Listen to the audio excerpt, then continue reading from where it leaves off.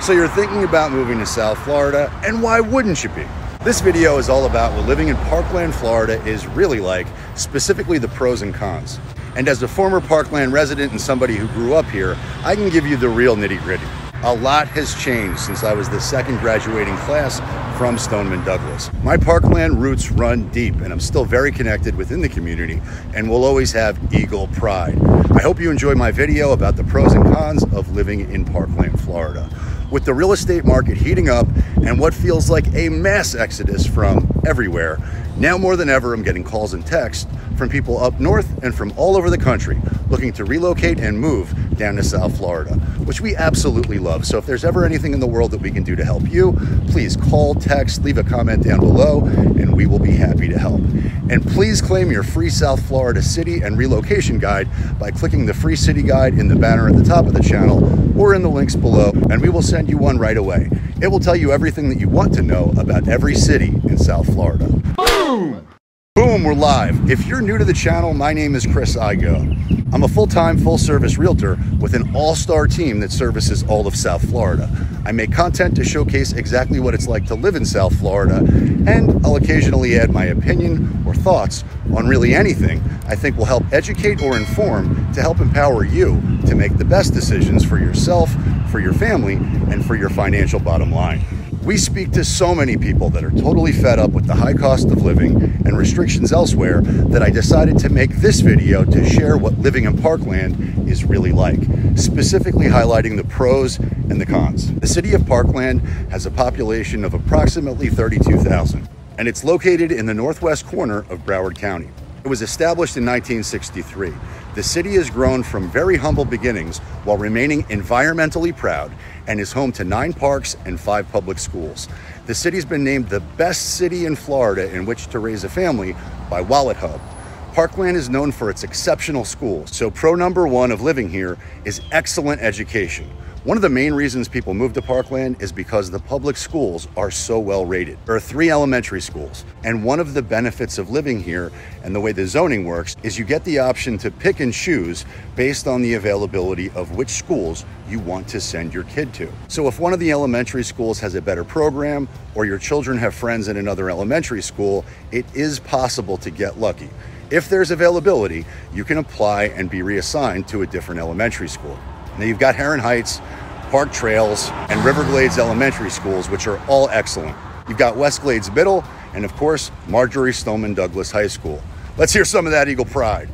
Go Eagles! There are also some excellent private school options in Parkland, which include Mary Help of Christians Catholic School, which is K through 8. You've got Cole Tikva Preschool, and you've got Somerset Academy, which is also K through 8.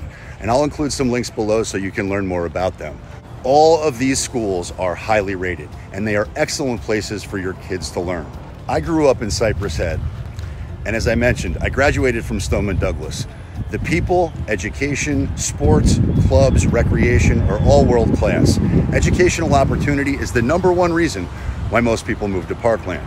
Parkland is incredibly family friendly, and it's an incredibly tight-knit yet open and welcoming community.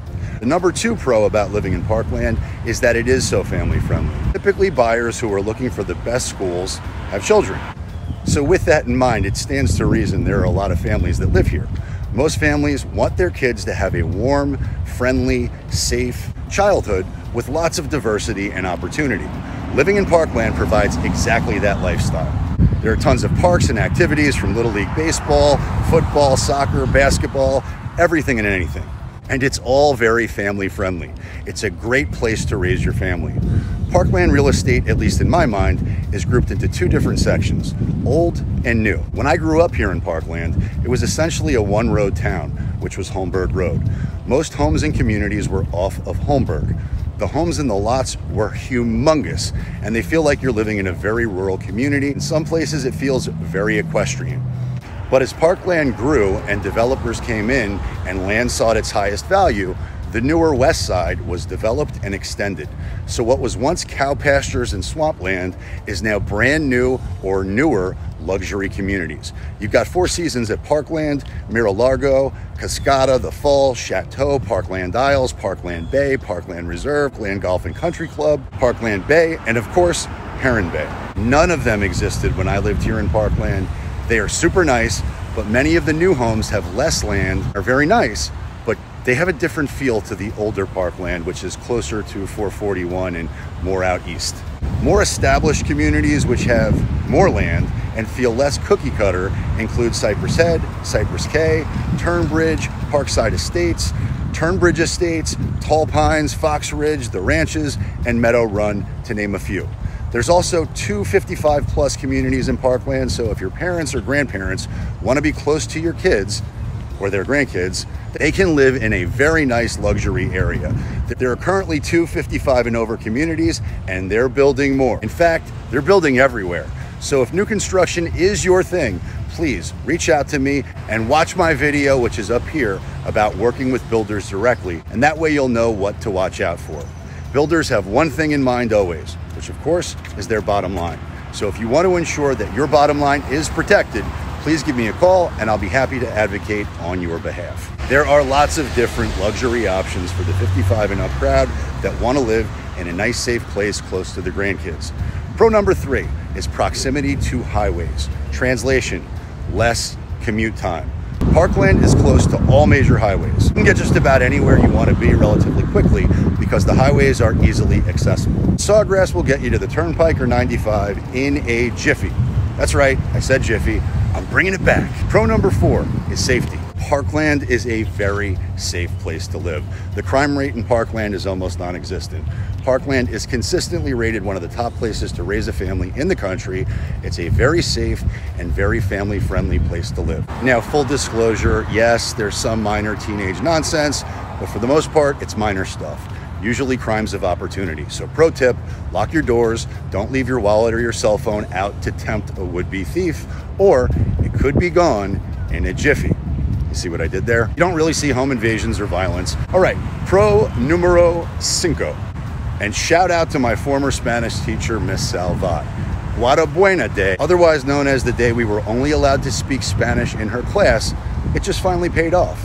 Ir Aguila, and I'm sure I messed that up. Go Eagles! All right, pro number 5. Parkland homes tend to be newer and slightly larger compared to surrounding cities. Parkland has many new neighborhoods that were just completed or will be completed soon. Most were built in 2010 or newer, although as I mentioned before, there are some older, more established communities like Cypress Head, which is where I grew up. And they've got massive lots. Most of those homes are either newer or totally gutted and redone. You're gonna get more bang for your buck in Parkland as far as property is concerned. The same size properties in Boca Raton are way more expensive and likely significantly older. You're gonna get a much newer and bigger home on a much larger lot compared to Boca and Parkland. All right, with all that in mind, and as great as Parkland is, it isn't perfect. So let's discuss some of the cons here. Con numero 1 is home prices.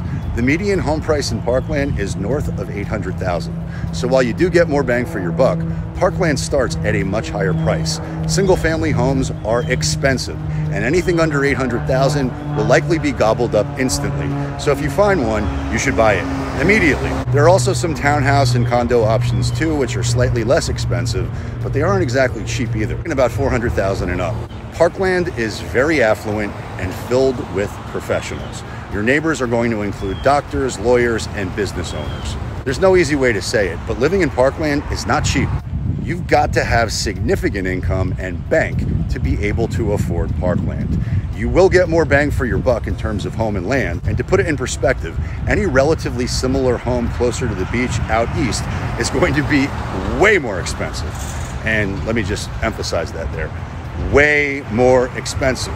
Con number 2 is Parkland's west location. It's remote, and for some, it's geographically undesirable. Parkland was designed out of the hustle and bustle intentionally. So it's going to take you a little bit further to get to Fort Lauderdale, Miami, or West Palm Beach, but it's intentional. It was designed to have a rural country feel and lifestyle. Life feels a little bit slower and more family-oriented here than other places. And there's no place in South Florida like it. So if city living and hustle and bustle is your thing, Parkland probably is not the right fit. Con number 3, affordability. Entry-level homes are hard to come by. They are rare, but they do exist. An entry-level home in Parkland starts at roughly $500,000. And again, if you find one, buy it immediately because it will not last. There are simply not a lot of inexpensive options to choose from.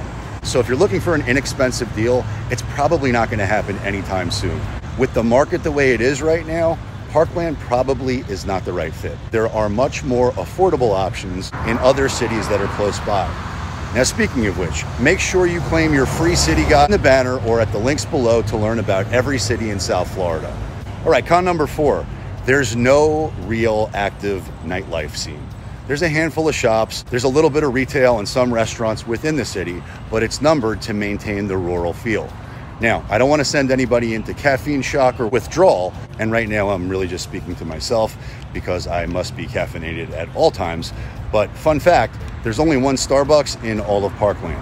If an active nightlife scene is your thing with lots of bars and restaurants, Parkland probably is not for you. Call me and we can check out Delray Beach. Now, I can promise you you're close to everything that you would want or need, but you're going to have to drive a little bit further to get it.